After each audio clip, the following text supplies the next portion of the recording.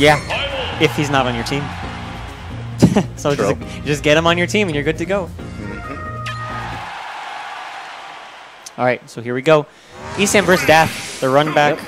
Panda Global's Esam versus EVB Dath. If you want to follow them, at PG_Esam and at Dath_LY. At Dath_LY. All right. And of course, follow versus Gaming Center at VS Gaming Center and tweet upstream twitch.tv/VSGC. This is grand final. Last chance to do it. There are no sets after this one. Go ahead, tweet it out. These are both threats at the national level. Dath and Esam, and Dath beating Esam. Again, these guys go back and forth in a matchup that you don't get to see very often. I mean, only in South Florida, honestly. Yeah. What other Robins are there? Raziak plays Cloud now. So. Misses the jab block there. Jab block on the ledge is really tricky. Yeah, I can tell. Esam lost a kill in the previous game by that. And now Dath, though. Ooh, nice forward tilt. Dath has to recover, and Esam lets him back on the stage. Dath gets a few charges in, loses 11 sword. Esam trying to use that 11 sword to his own advantage, but not quite. Ooh, great forward smash. Solid catch. The sweetest of spots. Now Dath has at least 20 or 30 more % before the checkmate will hit. So has his I'd say maybe even 40, honestly. 40, really? With no rage? Yeah, I'd say so. That's true. That's a good point. He needs a little bit of rage to catch him with some sense. Whoa! That grab's so terrible. Yeah, it's so bad. It really is. Like, I feel bad for Robin players. But imagine if it was a good grab, though. Imagine how much better of a character Robin would be because checkmate would just be so much easier if it was a good grab. Yeah. I'm not saying that balances it. I'm just saying if it was a good grab, we're looking at like a top 15 character in Robin. Robin would have a lot more consistency. That's absolutely for sure. Yeah. Yep. And probably more than 2 players in the world. That there's Mr. E, Mr. II, the Japanese Robin player. Mr. E or whatever it is. Esam got greedy. He went for the blue Thunder read. And Raw Thunder, good game. There it is. All right, super solid game 1 going to Esam. And then, I mean, you're watching this. If you didn't see the winners finals, kind of wondering how did Dath even beat him. But you know, we were talking about earlier with the checkmate. If you don't know, the down throw up air combo kills Pikachu at like before grab at like 80, 85. Yeah, around 80. Yep. With rage even earlier, closer to 70. So it's ridiculously hard as Pikachu not to get that much damage while still being super aggressive and not letting Robin charge her Definitely. attacks. And when it comes to Pikachu getting the kill, you know, Pikachu does have to, you know, aggress a little bit and, you know, put himself kind of at risk of getting grabbed. Oh my god! That. Wow. That's wow. Wow. Dath just unfazed though. He's still focused. Dath is like, I planned that all along. He's like, I'm channeling my inner Lucario, getting that stock aura. Why? Okay, right there. He was crouching when he shot Elf Thunder, and then he shielded. He could have just stayed crouching. Yeah. I don't understand. Well, you know what? He panicked a little bit. I don't know why he panicked. He was in the correct position already. See? Yeah. You can crouch under Thunder, Elf Thunder, Arc Thunder, and Thoron. All 4 of them Pikachu can crouch under. Well, it doesn't seem like he needs to use it with such a huge advantage, but there we go. Okay, he heard you. He heard you through the mic. And good shield pressure. Oh, shield looking like a pebble. Taste the rainbow. I'm surprised he didn't poke him there. Yeah, actually same. Pikachu's jab is like, it seems pretty low to the ground. And I do have to point out, I have never noticed there's a skunk Animal Crossing character. Look at that. Yeah, never seen it before. This is my favorite, well, was my favorite Animal Crossing background just because Gyroid goes crazy. Yeah. He starts rocking out. Satisfying. No one gets more hype from moves. Is actually like, if you watch the background as it moves, it's kind of nauseating. Like it is. Oh, I can see that. I'm gonna just I'm not gonna do that. I'm gonna focus on the match. And speaking of the match, Esam with a strong advantage here. Dath though, probably looking for those grabs. I'm surprised game 1 went to town. Oh, this isn't game 1. Just kidding. Back throw, gonna do it. Oh wow! I actually don't think back throw would do it there. Oof. And Dath though, not gonna make it easy to recover. That's a forward smash. Yep. That T-Jolt just offsetting Dath's positioning, forcing him to up B in a very inoptimal spot and just gonna eat an F smash. So really impressive there that Esam is showing such a strong commanding lead both games. Dath hasn't done much the whole set. No, I don't know if Dath is getting tired. Oh, wow. Whoa. Look at Esam's face.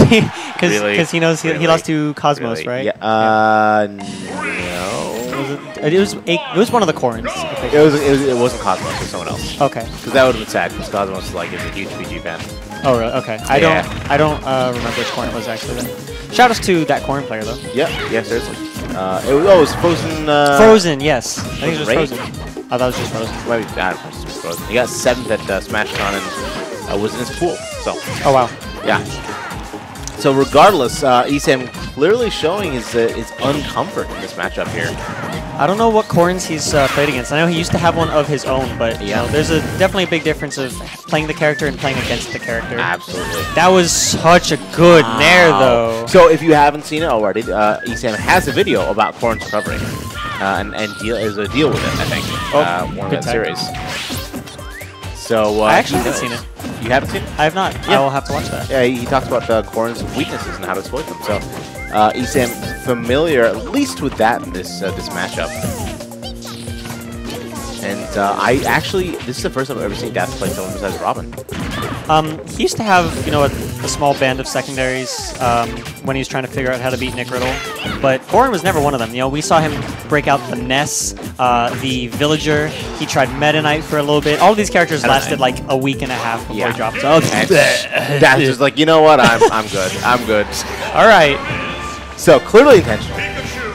I smell collusion. Yes, this is Dath feeling bad taking Esam's money. Yeah. So I'll give you Dath saying I'll give you a set and then I'm going to win grand finals. So hopefully he doesn't stay Corrin. I'm surprised though that Esam would stay Pikachu against Corrin if he stayed Corrin. Because Esam does have a few secondaries, especially his Mewtwo. He's been training up his Mewtwo so hard. Yeah, his Mewtwo's very good. Yeah. So I'd love to see his Mewtwo being busted out sometime during these grand finals, but we'll see. Alright, but so going back to the Robin. Robin on Smashville, going back to the classics where everyone knows. Ooh! Oh my God! Dath went for it. Esam saved him. Did he? Pretty sure Dath was dead there. I'm not sure. Oh, very smart Skull Bash. He knew Dath was going to look for a spike again. Wow, and the taunt! Skull Bash. This man is so cocky. That is. I'm pretty sure I can say that word. the mental game here by Esam. He's playing it slow. That's a grab. Okay, just back throw. I'm surprised he doesn't go for like a down throw read of some sort. Checkmate, not going to kill yet, but solid damage, and next one will definitely kill. For sure. And now Dath basically making us eat our own words, and he's doing such a great job here. Wow. Esam, what are you doing? Shielding on the platform at checkmate %. Yeah. Esam, you know what Dath is looking for. Yeah, right? Every time. Yeah. Well, regardless, the taunt to get bodied combo. Yeah, it's always true. Always true. Absolutely works. After this game, I have a funny story about that, actually. And, down air. All right. Oh my God, that was so rude! Like he's just going to let him... He lost the book! And he lost the book. He doesn't have a recovery Why would he hold that? Dath. He's running away. Yep. The recovery for win... There it is. Recovery for win book's not that long, at the very least. But he's still in a vulnerable position for... I think it's either 5 seconds or 8 seconds. I know it's one of the two. I don't remember which one. Well, regardless, it's probably back when... Oh, it is back when... Yeah, oh yeah, it came back. Losing his books and his sword, Dath... Oof, the reads. Is still on his first stock, though. Has a lot of percentage to go, and Esam's within the depth percent. Nice. Clips the feet with that up smash. And now he's not in checkmate range anymore, which is nice. He gets some breathing room, gets to relax a little bit before you like put 50 on him, and then you're in checkmate range again, even though you took no damage. Yeah. Ah, rage. Anyways. And the Esam triple fair combo racks up the 30% as usual. Yep. And that's it. Oh, what? No! I thought it might also because of the platform, but... Yeah. Well, regardless, that's the one. Yep, that one. And, yeah, so Esam kind of shaking his head. He knows. He knows he kind of screwed up. So, from Dath having a couple sloppy games to Esam now with the sloppy game. It's kind of weird. They're going back and forth for who can be the sloppiest.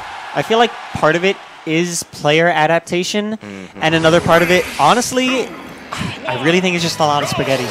Yeah. These two players, especially these two specific players in South Florida, are very consistent, at least at the local level. Yeah. So it's kind of weird to see them, you know, with the slight mishaps. Yeah, trust me, I know very well how inconsistent these things can be at the national level. And oh, nice Blue Thunder. Not killing though, which is nice. That does have the potential. Oh, he was going for the jab lock up there. I remember that, or I like that. But the Thunder Spike does have the potential to just spike them down and not even hit Blue Thunder. Yeah, just straight up spike them. That's always nice when that happens. Kind of a soft spike. Yeah, you could have recovered possibly from that, but ooh, now both of them at 66%. Stare each other down a little bit. Oh, wow! Dath goes deep, but Esam misses the head guard. Yeah, he might have expected Dath to recover earlier. And Esam crouching, knowing what he's looking for there. Wow. Oh my god, that T-jolt was such a blow! That was so good by Esam. Yep. Taking that stock up, but Dath only has to rack up maybe 30% by now. Three. Oh, yeah. Oh, yeah, Pikachu at 70? Yeah, Pikachu at 70 with no rage with Robin. I would imagine 20 to 30% before he's within kill range. Of checkmate? Yeah, I think he'll die like 80 to 85. Really? With no rage? Pikachu's light, man. Yeah, that's true. That is true. And, oh, wow. Esam going in so deep, letting Dath blow his wind. Ooh, just missing that nair. That would have been a really nice. Yep. Oh, the read. Nice. Oh, Dath, though, returning the favor with a forward of his own. And at 88%, Dath still very much so in this game. And there it is. There's the first stock. Very clean, very easy. Dath 88 still. And he's just got to basically rack up damage slowly, as he always does. A couple jabs here and there, and Esam's in checkmate percent. Now, what I'm surprised is that Esam gives him those opportunities to checkmate. Like, yeah, that's the main thing I was surprised about. Because Pikachu's so fast, so nimble, he really shouldn't be grabbed by Robin. Of all and he's a very safe character a lot, especially, or even on Shield, Pikachu's pretty safe. Yep. Oh. Dash attack, not quite gonna do it. Pikachu dash attack. Surprisingly strong. Nice. He's gonna get. Oh, he missed the second one. He could have punished it with quick attack, and then gotten probably another aerial. He out thunder. I am pretty sure that was a miss, but I think he wanted to L-win. Yeah, I heard the lightning there. Because if Pikachu was... So what Dath does in that situation, which he started doing from specifically playing me, when he gets back aired off stage by Pikachu in that little tornado thing, he SDIs up to fall out above Pikachu and immediately L-wins, which auto-spikes Pikachu. Really? I don't know if Dath was going for it in that specific situation, but if he was... It didn't seem like he popped out above. It was hard to tell. Yeah, it didn't seem like he did, but it was hard to tell because they were both in the bottom blast zone. But if he was going for that and he got it, that would have been game. Yeah, absolutely. And all right, so Esam versus Dath 1-1 in the reset. Esam came in for losers, being knocked in there by Dath in a 3-1 by Dath in winners finals. So both players have been trading pretty strong, confident games back and forth. Like, when Dath wins, he wins hard. When Esam wins, he wins pretty clean. So right now, it's Dath the advantage of this game. We'll see. Great L-win. Grabs 11 sword. I don't think he needed that 11 sword to take the damage there. Wow, I thought the Thunder was a hit. Same. Esam with a running down air, getting Dath off stage, not punishing him. I really like these offstage T-jolts Esam goes for, just to force an air dodge or a high recovery. Yeah. Makes it easier to edge guard. Absolutely. He does everything with a purpose. And goes to the trump, but Dath predicting it. Was that the first trump he's gone for? I think it actually has. That's why he did it. He's mixing up a little bit, you know? Yeah. Plus, Dath historically sits in ledge for way too long. Yes, definitely. All right, Esam approaching with Crawl. Very smart. Always going to be underneath the Arc Thunder. Great grab.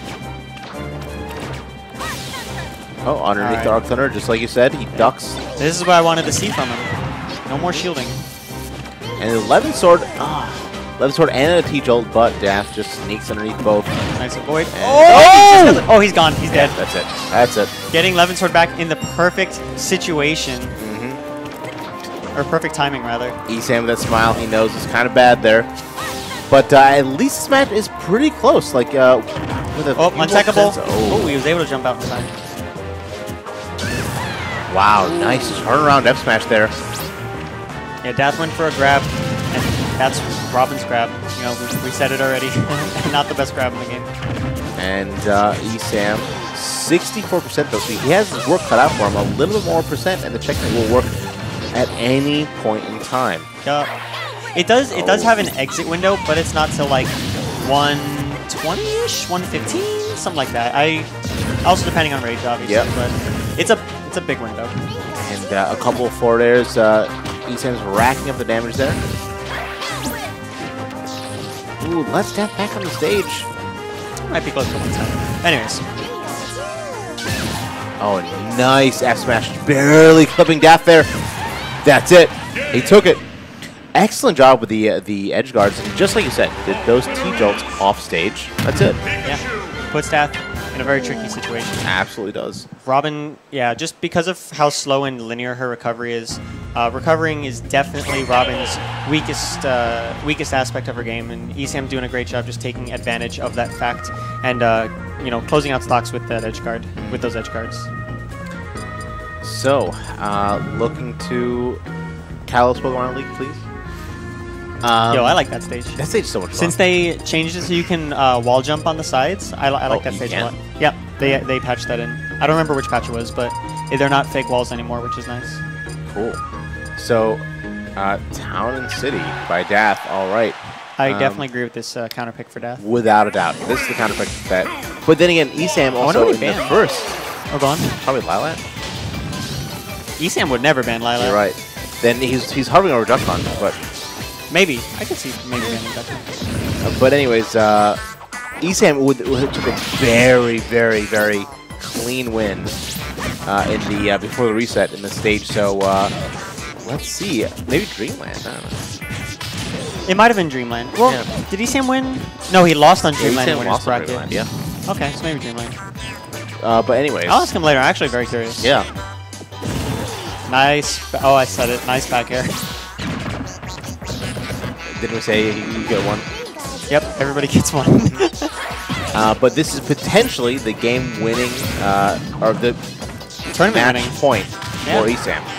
So Esam using the crouch so much more, knowing that that Dath has so few options, can't grab, can't use neutral B while he's crouching. Those T-Jolts. Oh, Dath. Punished him for going in too deep that fair. Esam is definitely within the percent that that a grab will kill Dath. I don't know what is he doing there. Wagging his tail. And Esam does not let Dath touch the ground very easily. Definitely. There. Oh! But he gets the read! Oh, almost gets the follow-up there. Wow, Esam had such a great read at the back roll there. Man, if Arc Fire had less cooldown, that would be a very deadly tool for getting grabs. Yeah. You know, a lot of time you can. Oh, great reaction. He was waiting for that Arc Fire to roll through it. And that's it. Wow, the platform saved his life. Wow. But micro spacing the projectiles here. It's actually really interesting to watch this game. What? Ooh! I thought that dash attack was going to kill. Oh. Small thing to kill. The dash attack's surprisingly strong on both these characters, actually. And the Arc Fire. If Robin could get grabs off Arc Fire on Shield, that would be nuts. That would be crazy. And the Elwins. Oh wow, Esam lets him through. Dath back on the stage. What is he? Nope. Nope. Ooh, looks for the down throw mix up. Oh, nice little up air, follow up the air dodge. God. Wow, Esam lives both players at very, very high percents. Almost max Nice. switch. Oh, okay, there we go. They surprisingly strong dash back. Accidental skull bash off stage? Totally purposeful. Skull dash off stage. Maybe. And Oh, he's dead. Punished for jabbing. Oh, Oh, never mind. no. Wow. Esam with crazy DI or something going on here, but Dath is just like, enough is enough. Here's a back end for your troubles. Goodbye. Yeah, very nice punish on that down throw. Oh my god, Esam is relentless. But Esam lets Dath back on the stage fairly early. Oh, I'm surprised you went for a grab there. Yeah, Esam was, that was way too high. yeah, definitely.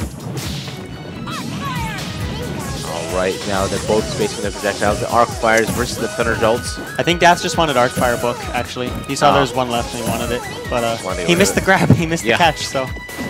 And Esam saw his opportunity, got a grab, and a few, rack up a little bit of percents, and wow. Pikachu, I think he though. got the L1 spike there. Yes, he did. But Pikachu recovery, quite good. Yes, absolutely. And Esam is saying this is it. He does not want another match. No game 5. He wants to take this for himself.